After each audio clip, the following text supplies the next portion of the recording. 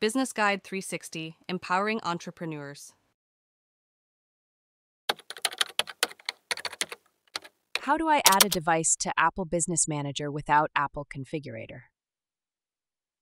To add a device to Apple Business Manager without using Apple Configurator, you can use the device's serial number during the enrollment process. First, ensure that your organization is enrolled in Apple Business Manager. This enrollment is essential for managing devices effectively. Next, obtain the serial number of the device you want to add. You can find this number in the device settings under General and then About. It is crucial to have this serial number handy for the next steps. Log in to your Apple Business Manager account. Once logged in, navigate to the Devices section in the dashboard. Here you will find options to add devices. Select the option to add devices manually. Enter the serial number of the device in the provided field.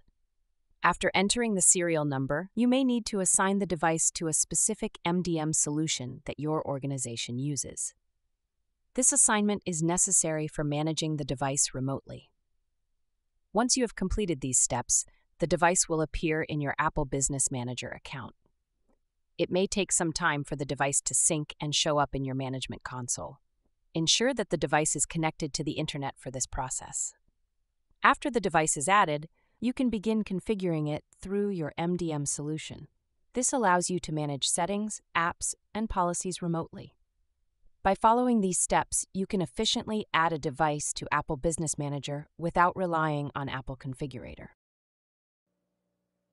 Thanks for tuning into our video. Please like and subscribe and leave a comment below. See you in the next video.